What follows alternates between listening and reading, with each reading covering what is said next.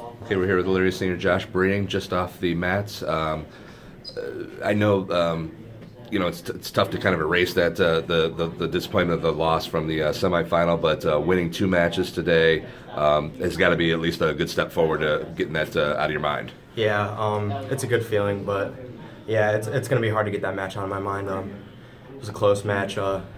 Casimir wrestled really good, and most important part was coming back. Shows the mental strength to do that, and I'm really glad I could show that and take third. Is it hard to believe that that was pretty much it for your high school career? That was your last match? Is it kind of sunk in? Yeah, it has. I enjoyed it a lot.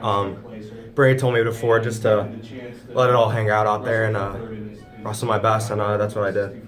I mean, a lot of guys battle their whole high school career just to try to get down here to the state tournament. You've been down here 3 times. You're a 2-time placer. You just finished, third in the state, which is, probably better than 95% of all wrestlers around. Is it too soon to even kind of start reflecting on what you've been able to do the last 4 years? Yeah, man.